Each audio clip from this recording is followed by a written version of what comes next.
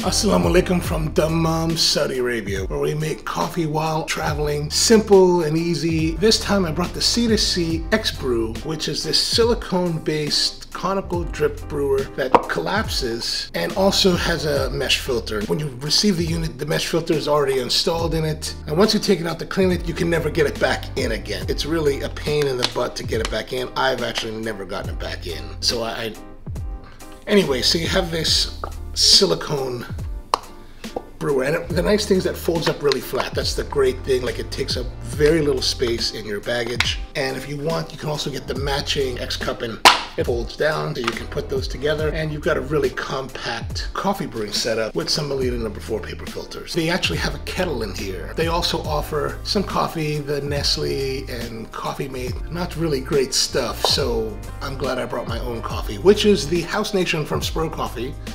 Get some below. To use the X-Brew, accordion it out. The X-Brew is a flat bottom brewer, so you can use Kalita type 185 filters in this as well. So let's get some water boiling. We're gonna grab the kettle, take it over to fill it up in the sink, and oh, we can't do that. Actually, if you notice here, it says this water is not suitable for drinking. It's non-potable, which, you know, maybe it's all right. I'm not willing to take that chance. You know, I have had my own bouts with dysentery and other travel maladies, so I prefer not to say that. So good thing I've got some bottled water in the fridge. Let's go get that. And we're gonna use this little bottle of Nestle. And the nice thing about this, it's a relatively small bottle, so no need to measure too much. This particular bottle is 330 milliliters, which is about 10 ounces or so. So that's just about the right amount that I want to drink and prepare. So I'm just gonna open that up, put that in the kettle, turn it on and let it rip. So as the kettle's boiling, I'm gonna set up the brewer to get the conical filter in there and then start adding some coffee. And again, I'm traveling, so I don't wanna carry a lot of gear, so there are no scales. I'm just using my intuition and my experience to gauge how much coffee I really wanna have in this particular cup. All right, so now that the water is fully heated, it's brought to a boil, now it's just time to brew. So we're gonna start off by pulsing the water over the coffee just to fully hydrate it. You know, we're following basic procedures here, so pulsing more or less 70 to 85 milliliters of water.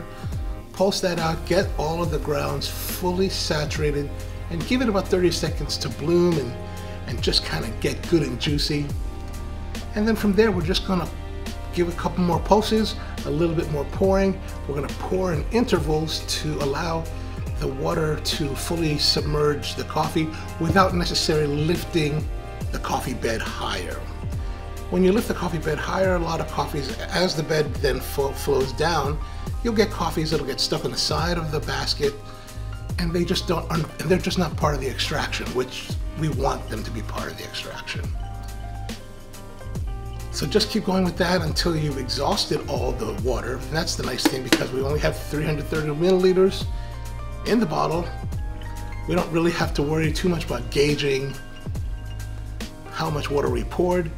Once we run out, we're pretty much done. And the only thing you really have to worry about that I didn't think about earlier on is, does the cup have the right size? Like, if it turns out to be 300 milliliters in volume, we could have a problem, you know, overflowing and things like that. All right, so once that's all done, looking really good, it's just a matter of making sure that the liquid has fully drained through, and then the basket, just pick up the whole thing, take it over, toss the ground coffee in the trash, and you're pretty much done.